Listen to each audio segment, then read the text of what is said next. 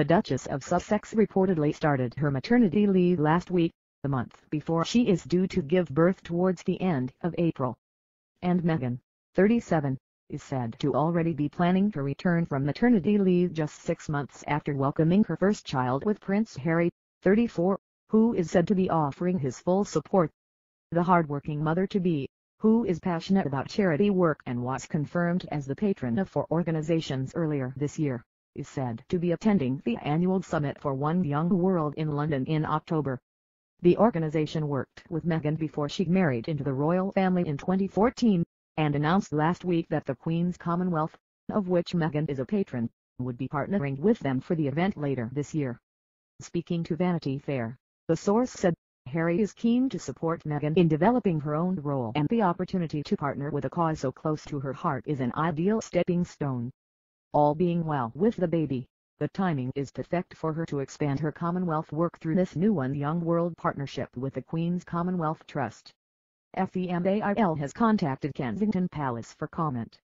Last week the charity confirmed, One Young World, the global forum for young leaders, is delighted to be partnering with the Queen's Commonwealth Trust to bring young leaders from across the Commonwealth to London for our 10th summit. Bringing the young leaders of the Commonwealth together at One Young World will give them the opportunity to accelerate change in their communities. The report comes just a week after the Duchess of Sussex is said to have started her maternity leave, the month before she is expected to give birth. Buckingham Palace did not confirm her maternity plans, did say that Meghan did not currently have any more official engagements scheduled, but will attend several private meetings. Meghan and Harry are due to welcome their first child in April, though they have not confirmed the gender of the baby. Last week Betfair slashed the odds on the couple welcoming a girl, confirming that the odds are now at 1/2 after being the popular choice with punters. Following a significant bet this afternoon, we've slashed the odds of the royal baby being a girl from 10/11 to 1/2, with a boy now out to 6/4, said Betfair spokesperson Katie Bayless. She added, "This bet is one of the biggest we've seen on the royal baby markets this year, so could be a big clue that we will have a new princess in the coming weeks." Further bets confirmed that Diana, in honor of Harry's late mother, still remains the 5/1 favorite for the name.